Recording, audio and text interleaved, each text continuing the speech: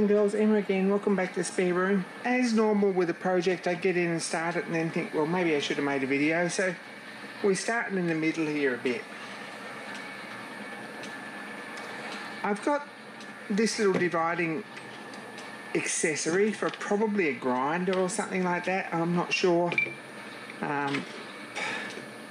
It's quite a well-made thing.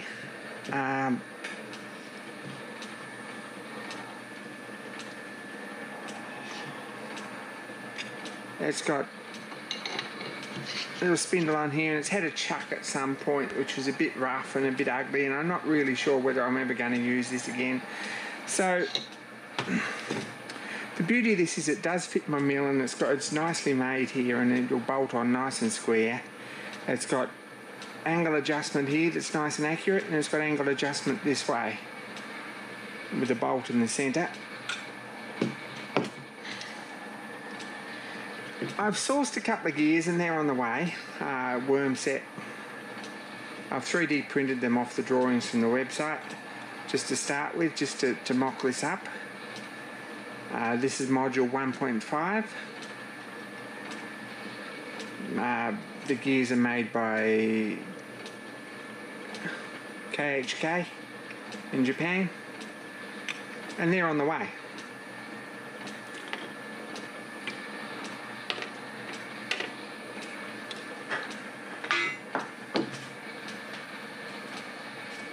I've had a bit of a look at the G.H. Thomas universal dividing head, and that's a really nice looking thing, and there's a couple of really good looks at that on the internet and on YouTube if you have a look for it. It's a little bit big for my mill, as is anything. This is the right size for my mill. This is Sherline, and this would work nicely with some sort of dividing apparatus. The Sherline CNC dividing apparatus, which is what they sell, is out of my price range really. It is fairly expensive, and this is really good. The chuck goes on it. You can't put a collet on it. Probably I could get a collet chuck to go on it, ER32 or a 25 or something. It needs an angle plate of some sort. So as far as cutting gears, it's not really what we need. Something that I could put these little chucks that I've made will set up on, or the Lorch collets would be really great with a drawbar. Shouldn't be a big deal. Let's start with this. We've got a little tailstock. We've got all the bits here. We've got some idea of what the gears should look like, and we've got sort of a spindle.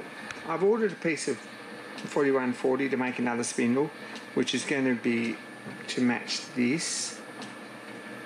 We'll set it up between centres and machine the spindle with the place for the thread on the outside, which is a couple of projects down the track, but we can do that. And then the hole on the inside to take this with a short drawbar. So that's the idea that goes through there. However, we need somewhere to lock a collar. And if we have a look at this, if we put this through here and this on here nicely, this spindle needs to be a bit longer and this gear needs to go on here like that. But there still needs to be a place on this here to lock a collar with a bolt hole in it so that we can make a swinging piece to sit this on.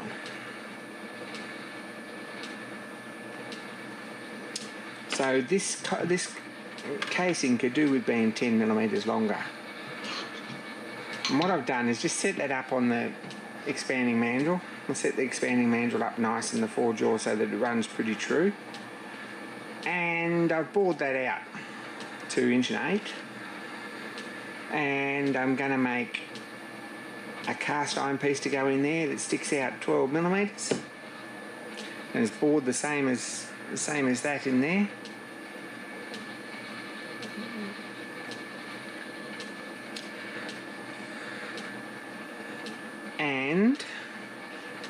We'll Loctite that in there nicely, good and firm and solid, and then we can make a piece to go on here with a locking screw that's got a hole in here for a hinge piece to hinge the shaft that works the worm wheel. I don't know if I've got any of the terminology right with that, but that's where we're going with it.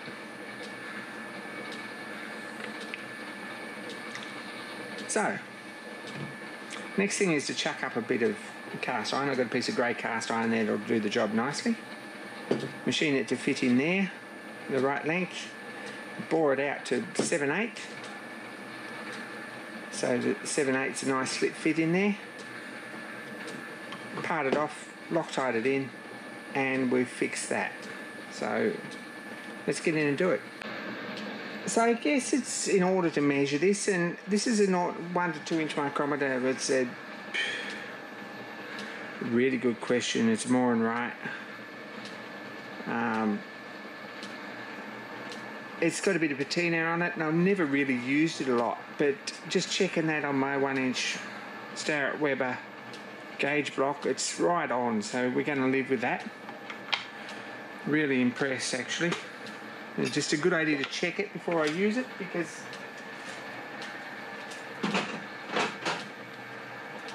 I actually make things bigger than 1 inch diameter that require a micrometer about once every 3 years. So we'll check this. It looks like I failed miserably because that's 1 inch 152 thou. I'll just check that again.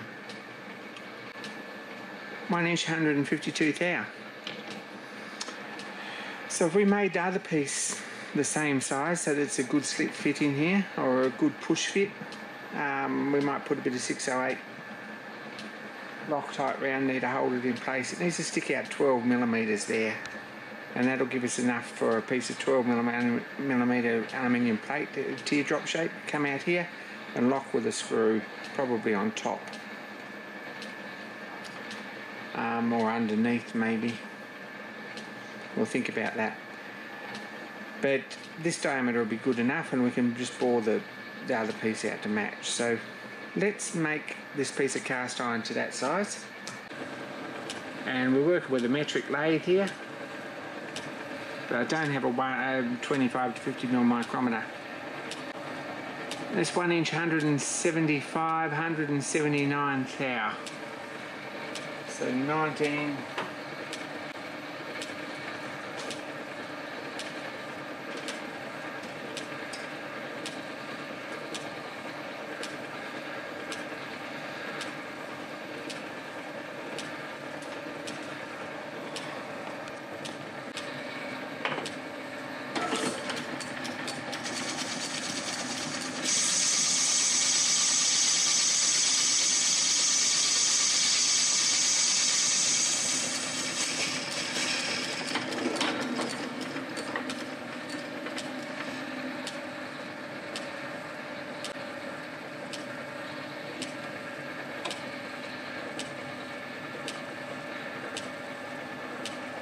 .154 up there.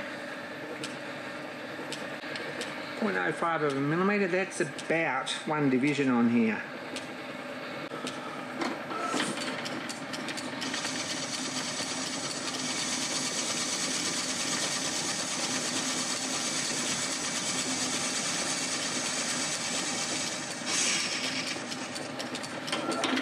And we should be somewhere pretty jolly close. We're about 151, which is probably good Loctite clearance. It's a pretty good fit on there.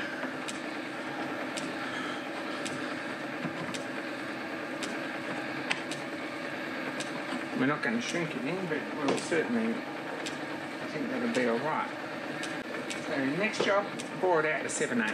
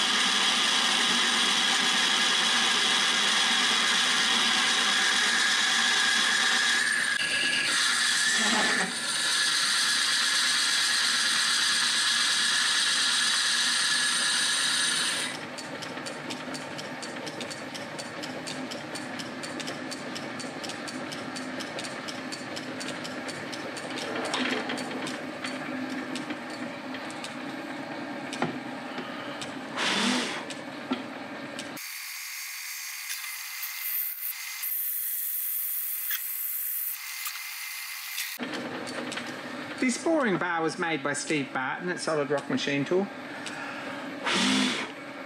Go and check out their YouTube channel and their Instagram, etc, etc, etc. And even better, buy one, because they're a fantastic boring bar. And this is only in a bit of soft cast iron, but it's working pretty hard.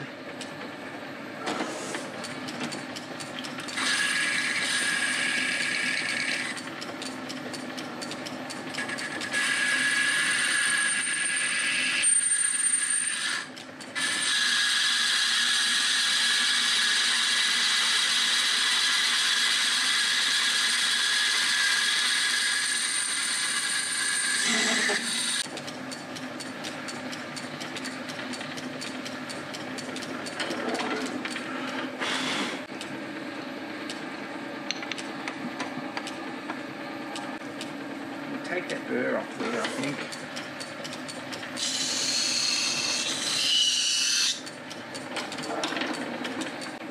And I'm probably just going to hone that last half a thou or something out there rather than try and cut it.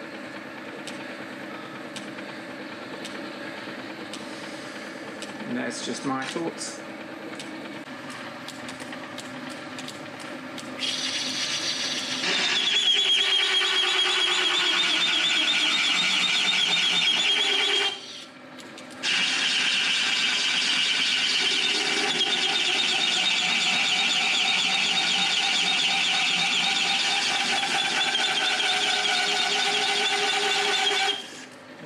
Pretty good. I'm just going to take that burr off there before I forget.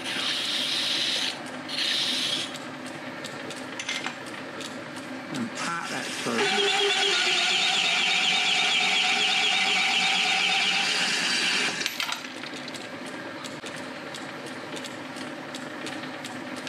And we'll call that part done. Let's have a look at it over on the bench. So there we go. This piece is in, it's nice and concentric. I'm really pleased with that. This fits nicely. It's the wrong way around, of course, but that fits in there beautifully. I think it bears just as well on the outside here as it does on this end. This, of course, will go on here like this. And there'll be a collar on here, a teardrop shaped collar with a screw hole in it to lock this arm with the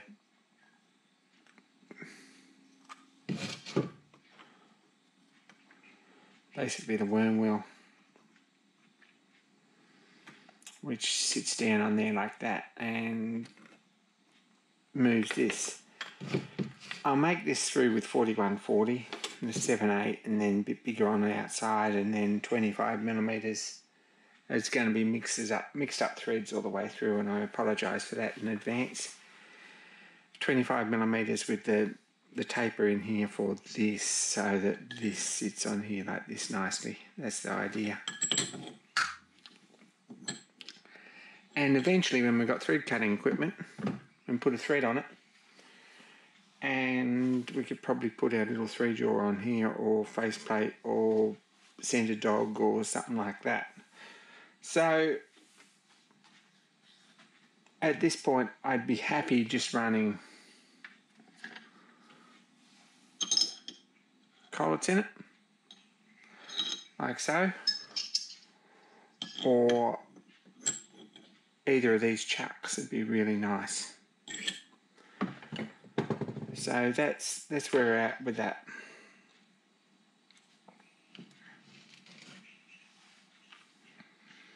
And we should be able to do all sorts of things, tapers and all sorts of things. Anyway, that's what I've started, and I think I need to get this done before I get onto the thread cutting attachment.